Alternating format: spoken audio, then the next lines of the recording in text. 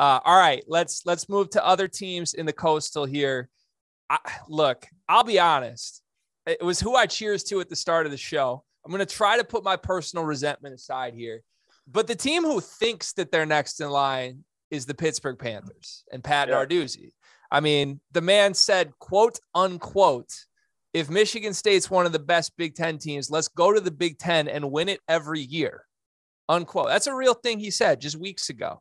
This team has won more than 8 games in a season once in 7 years with Pat Narduzzi as the head coach in the ACC.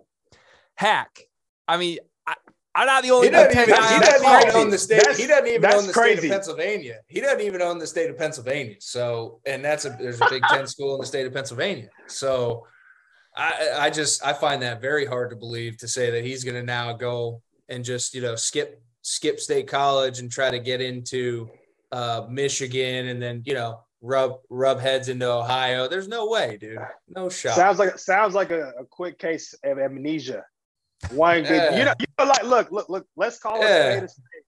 I think Pittsburgh we played them in the ACC championship in 2018. We won it all that year. I remember that game, rainy game, and Pitt, like NC State, like both of those coaches are very hard-nosed. They play tough. Those guys believe in what Narduzzi is doing, just like the guys at NC State believe in what Doran is doing. And so I kudos to what they've done last year. Last year wasn't a fluke for them because their whole program for the last couple of years has been built for that year. But to say that, I don't know if they can follow it up, because a lot of talent they had, a lot of guys they were putting in, especially like Kenny Pickett, was an extremely good talent. I mean, obviously, and I feel like he's going to have a great NFL career.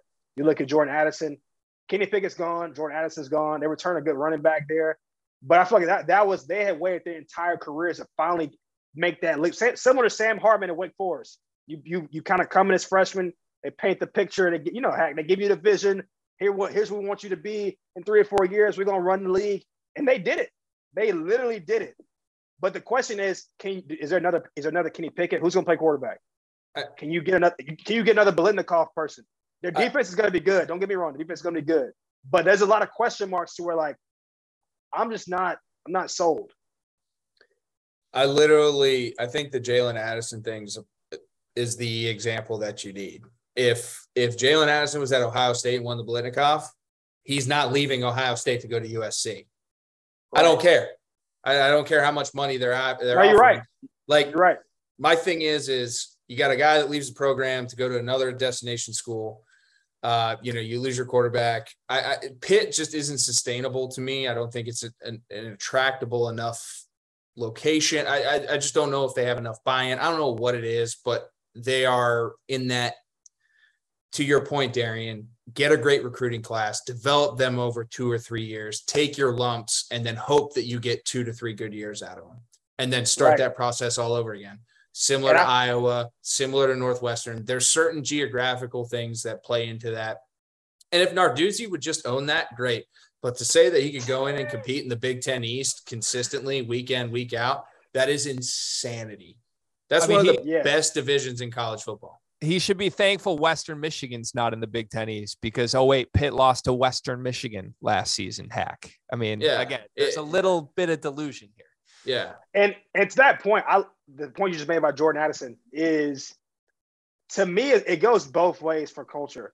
I think him leaving, to me, like you said, if you win the Biletnikoff, like, what kid is winning the? That's like when you basically won one of the best awards of you. Like, you dream about that.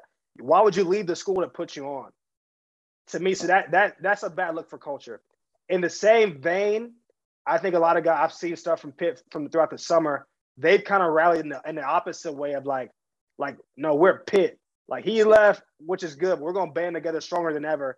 And so we'll see. I mean, they got a lot of momentum. They got the belief, like you said, as a program you want to see. They beat Clemson. They won the ACC championship. They got a trophy. They got hardware now to showcase what their program can do. But like you said, I see them as a developmental program. They haven't, recruiting wise, I don't think they've gotten to the point they can just reload each and every year. They got their one good year. Narduzzi will be hired for the next 4 or 5 years because he brought him an ACC championship. Got a nice extension. Right, which hats off to him. But can they reload this year?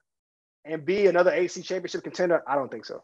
So my thing with the Coastal is that I'm desperately looking up and down this division, looking for a team that I can talk myself into.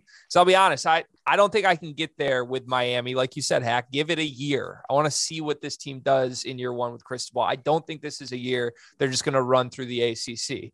Pitt, look, they returned 15 starters. If I squint, I can see it because even though they lose Addison to USC, they bring in a big name from USC in Keaton Slovis, a guy, he threw 3,500 yards as a true freshman, you guys, at USC. Like, yeah. He could be that guy, right? Could he step in to pick his shoes, Hack? But they lose the offensive coordinator who goes to Nebraska. So there's a lot of things that go into it, man. Like, I don't know. He might be able to, but